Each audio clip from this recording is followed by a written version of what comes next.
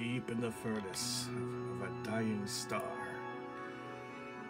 Eons of fusion have created iron, and as the nuclear furnace is cooled, a sudden and violent explosion spread the iron across the cosmos. Over the next few billion years, these heavier elements accreted into this place that we call the Earth. Time passes, and humans discover this iron deep in the Earth and discover its mystical properties. They discover ways of forging this iron and create one of mankind's greatest inventions, the truck stop knife.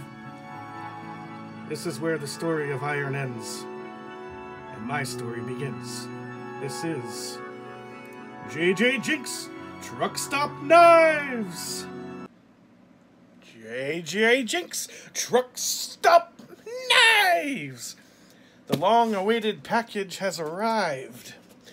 I'm going to tell you the story of why this is so late. It was supposed to get here Friday. It's Monday. But it goes back a little further. And I'm going to tell the story because I did have to contact customer service at BudK. It's the second time that I've had to do so. And I came out of it with a positive experience. And basically, the first time, which was a long time ago, like 2015 or something like that, I ordered a knife and they sent me the wrong one. Not a big deal. They sent me a form to fill out. I sent it back to them, and they told me, well, the one that I wanted is out of stock. It was a Kissing Crane St. Patrick's Day knife that I wanted. This was back before I had any Kissing Crane knives, but I've been looking at them, and I thought they looked pretty nice. And I was like, oh, it's not that expensive. Let me get one.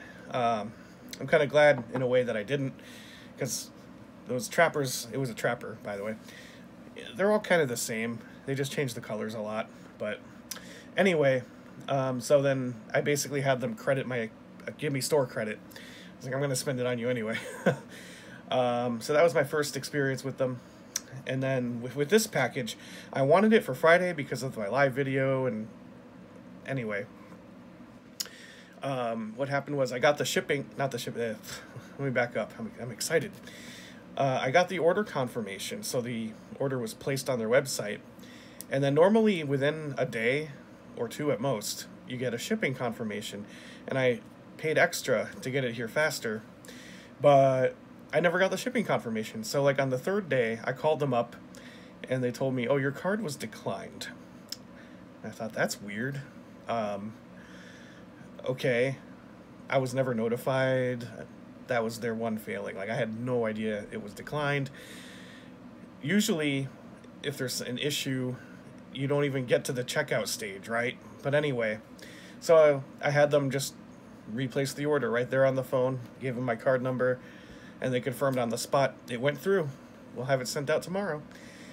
And then something happened. We had like this big Arctic storm across the country, and it slowed it all down. So anyway, oh, and the reason why it was a good experience was because then they decided, don't worry about it, we'll send it out and won't charge you for the shipping. So I got expedited shipping, and they ate the money. So anyway, to open this package, I'm going to use this knife.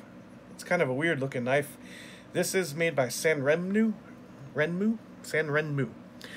which is a Chinese company, and they make these knives are actually pretty cool and solid. They make all kinds of weird stuff, and this is kind of a funky one. The model is 7046LTX-LPR-T3 triangle 06.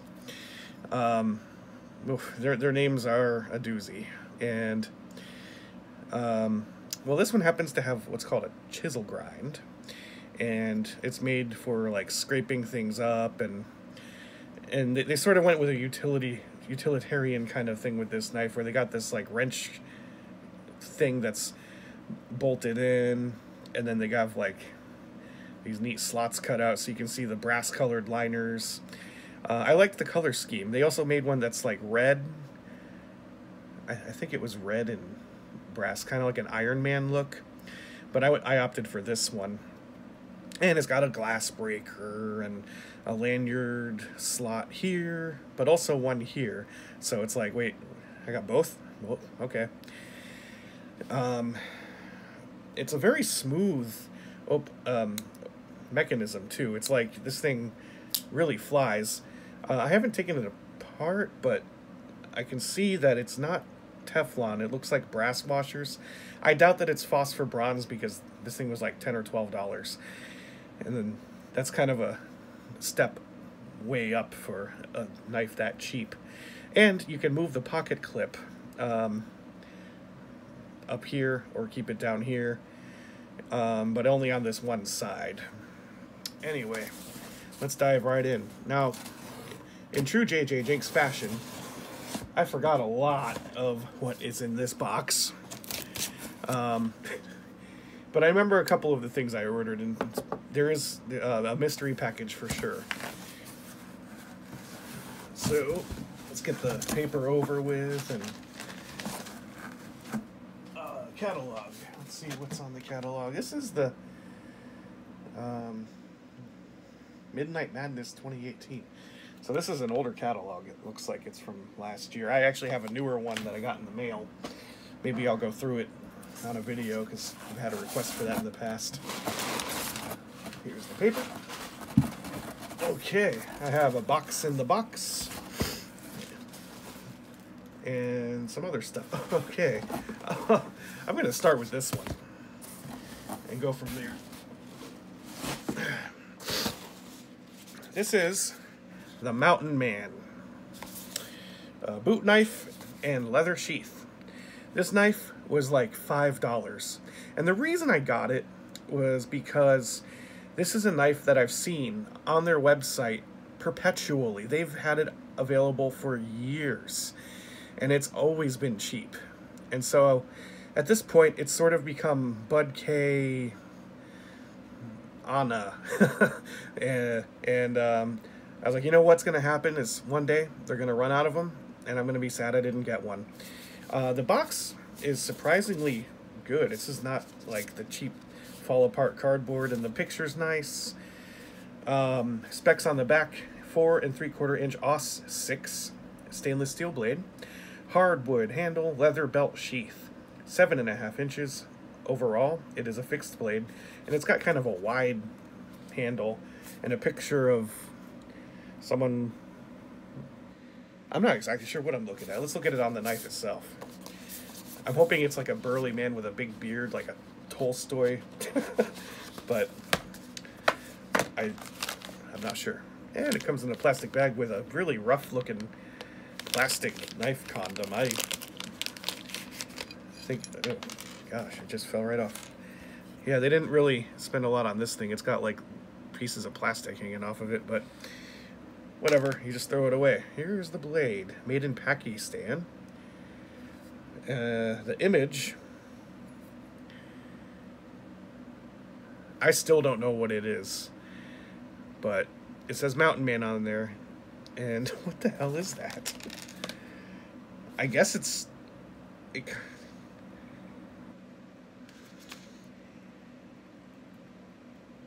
Oh, okay. It's a guy with like a big bushy hat and something sticking out of it. Maybe that's what mountain men in Pakistan look like. It's not what I pictured. This sheath is a piece of shit. I don't even know if it's leather. It's pretty rough around the edges, but it's not rusted like I've seen a lot of these kinds of things. Yeah, if you look in there, it's like laminated with some kind of white stuff. Looking at the knife handle, I can see they must have, I don't know, caught a little bit of bark or something, or a knot. It's probably just a knot. Yeah. And then it's got this little brass piece on the bottom, so you can hammer or crush things, I guess. I'm not disappointed with this purchase because, like I said, it's just a part of BudK's. I don't know the word I'm looking for. Culture, some kind of piece of history, maybe someday. Unless they have like 10 million of these hanging out in their warehouse. So that is the Mountain Man knife. It's probably not sharp at all. I didn't even check. Okay. Not entirely sure what's in this box, but I have an idea. I do know that I ordered something that might be around this size. Let's see, based on my failing memory. Yeah. So inside we've got styrofoam protecting.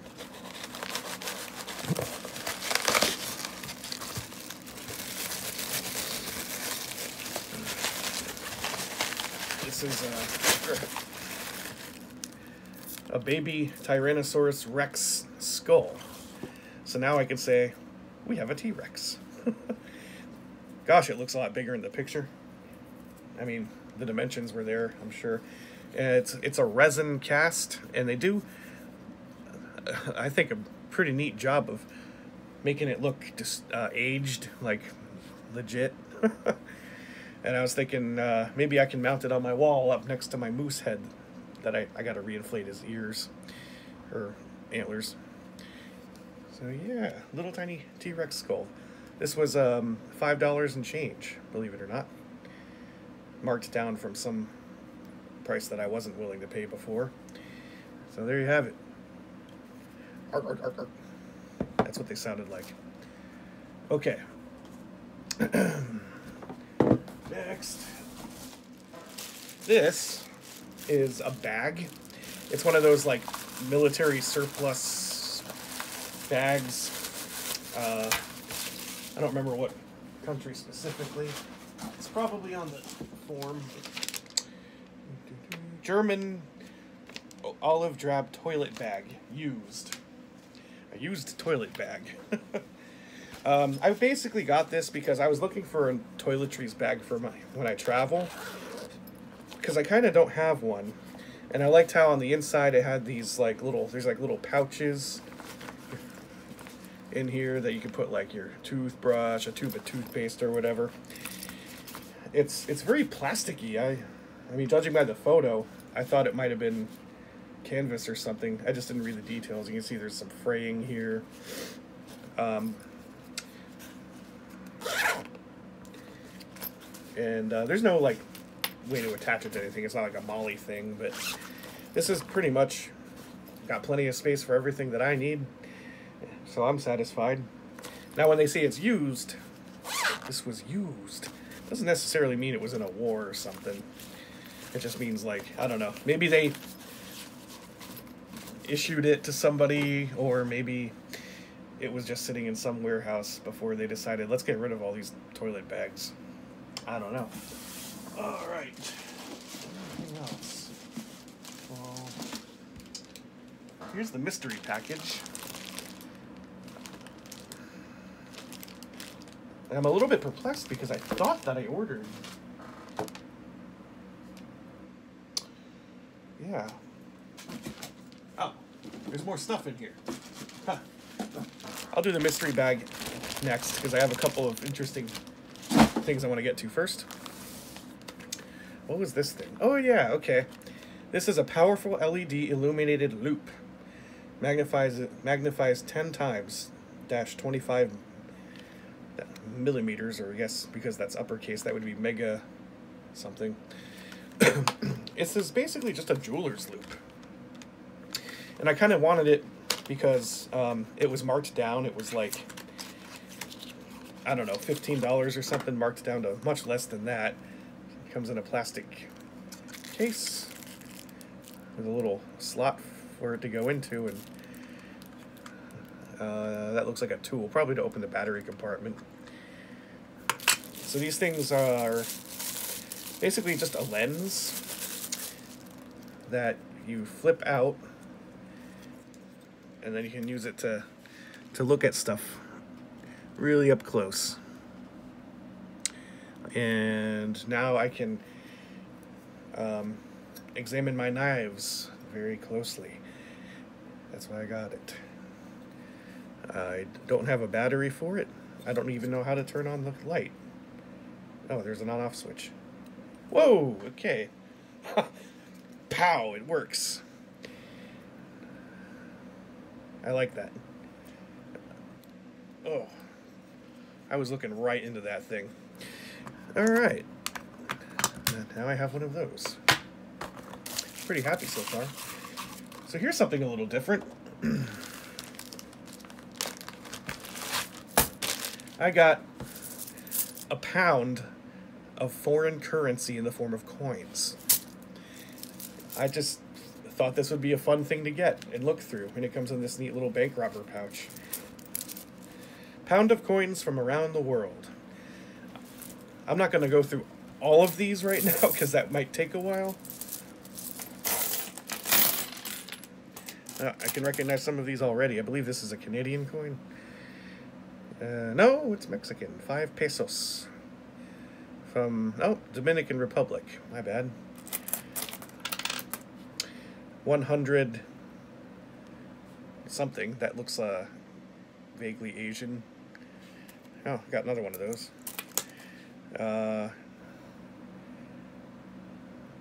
Here's something in a language that I don't understand. And, oh, I recognize this one. This is a lira, I believe. Yeah. No, well, it's got the lira symbol, but this is 2 cents in euro. 5 centavos from Brazil. Yeah, I got a lot of coins here. It's a whole freaking pile. So,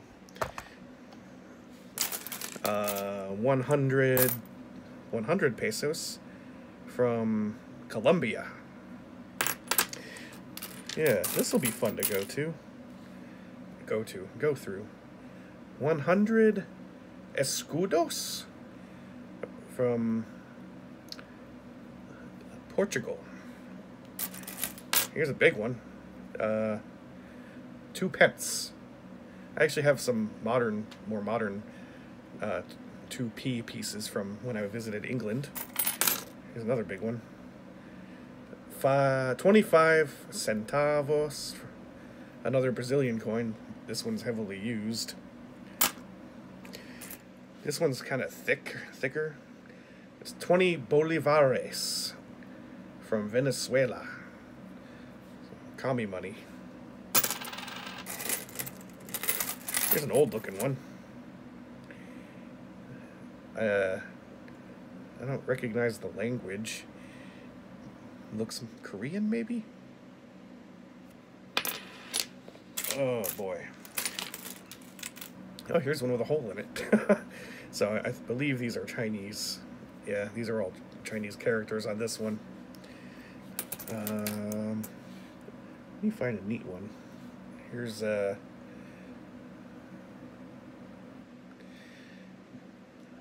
Yugoslavia? But I can't really read anything else. It says Jugoslavia, Jugoslavija.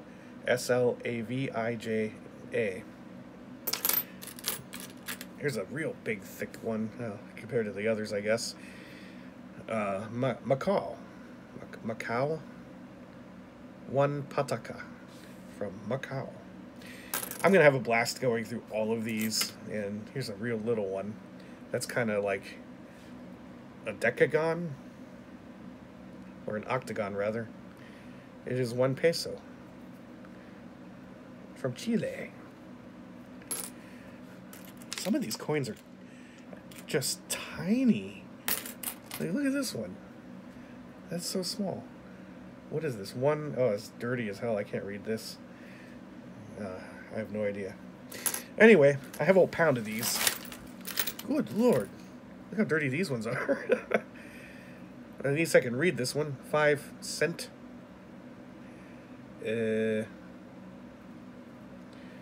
Somewhere. Can't read that one. So, interesting purchase. I'll clean that up later. Now we'll get to the mystery bag. And, of course, I watched some other mystery bag openings, so I already know what a lot of these are. Probably all of them. I shouldn't have watched that video. We got a Timberwolf knife. A bracelet.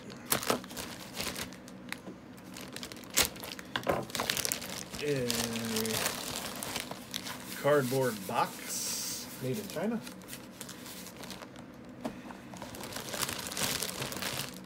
One of these. I think I know what this is. I think that's a tin with a set of knives in it. And finally, a big box. Brotherhood of Blue. So this is probably a police-themed package. I already know what's in this. So we'll start with this one. So yeah, you get a set of things. Here's a blue fake SWAT knife.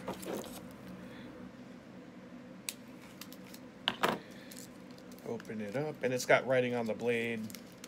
I already know that. Bear with me for a moment as I try to... Yeah.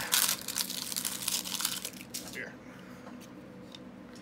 It says, police down there. Brotherhood of Blue, support peacekeepers. And it's like a dark navy blue, maybe even darker than navy blue. Oh, very rough. You can hear that it's closing on the liner. That didn't even come close to locking. Wow, that is dangerous. I wouldn't want to give that to any police. All right, and here you got a paracord bracelet. Shoestring, rather.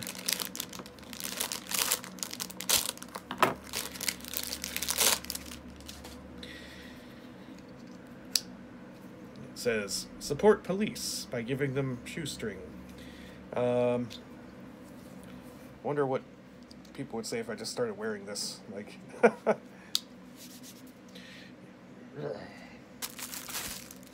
then we have a giant knife, which, if I saw a police officer carrying this thing, I might ask, what jungle are you going to? It's a big fixed blade nylon sheath. The handle has a bunch of holes in it, so you could put like 1, 2, 3, 4, 5, 6 lanyard shoestrings into it. It says police with a little like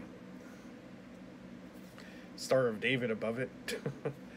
It says Brotherhood of Blue, Guardians, Heroes, no one fights alone, support peacekeepers, the thin blue line between good and evil.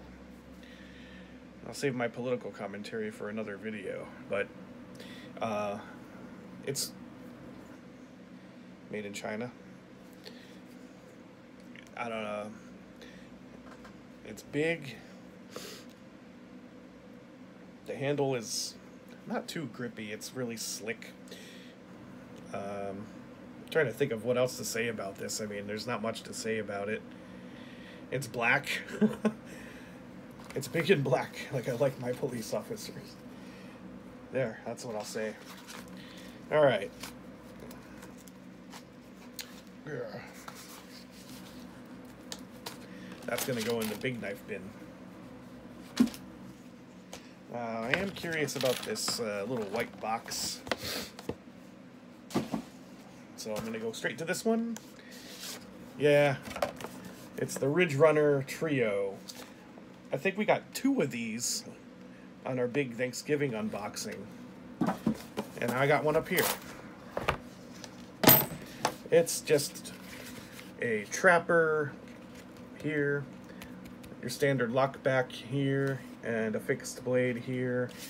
They're not that great. They're all plastic, but made to look like some kind of horn.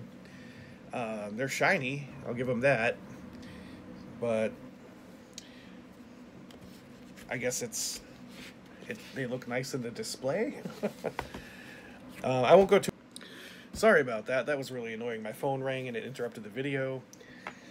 I gotta remember to go into airplane mode when I do these things. So I don't know how much of that you saw, but it is a lion's head, a chromed out lion's head with braided leather on the sides and a magnetic capsule thing clasp. So now I got 2 bracelets for twice the power. Now do I go for the knife or the box?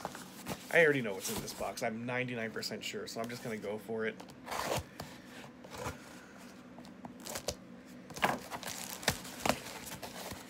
Yeah, I know what this is. Is it? Yep, okay. It is confirmed. So this is a resin cast skull. Hey, kind of goes with my T-Rex head. Oh, Che Guevara. It's got that beret with the star. And I guess you can commemorate Che Guevara with his decapitated remains. Classy. The guy that I watched unbox this in his video, when he saw this, the rest of his video was just an expose about how much he hates liberals. I was like, wow, that got political real fast.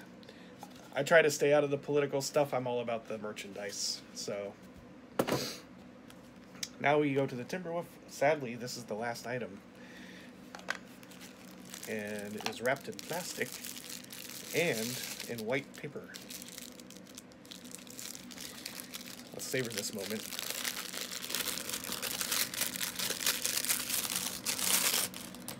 Huh. I did not expect that. This is, I believe, a Stockman configuration. It's got silvery bolsters, wood scales, and that's some kind of a symbol there. It's probably, yeah, it's the Timberwolf, the Howling Wolf symbol. And we got 3 blades on it. We got, looks like a penknife. Slip joints, of course. No, that's the penknife. I guess I don't know what the other one was. Generic small blade. And then you got this bigger blade, which is pretty reminiscent of the real shitty Barlow knife that I have. Okay. So BudK makes a version, well, BudK, Case, Rough Rider, and everybody out there. This is a pretty standard configuration. I wonder if it says what it is. No. Well, if it's not a Stockman, then I'd have to look up what this configuration is. But the way it sort of bulges in the middle, and then you have the 3 blades. So it's a pretty old design. Just gives you lots of options, I guess.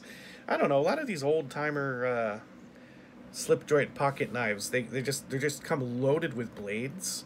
And a lot of the older ones that I saw, like on eBay and stuff, the blades were like chipped, broken. There's like only 1 or 2 blades that left that were intact and functional. And I figure maybe it's because steel was just crappy back then. And you didn't really need a huge blade to do a lot of cutting tasks. So maybe people preferred getting knives that had a lot of blades on it, just so that when one broke, you had a couple of more right there. I could be completely wrong about that, but that's my theory. Anyway, I'm going to spend the next hour or so looking through all these coins. There's just tons of these things. Wow. Well, that was a fun purchase. And my little Che Guevara skull, I have no idea what I'm going to do with this. I don't really want it.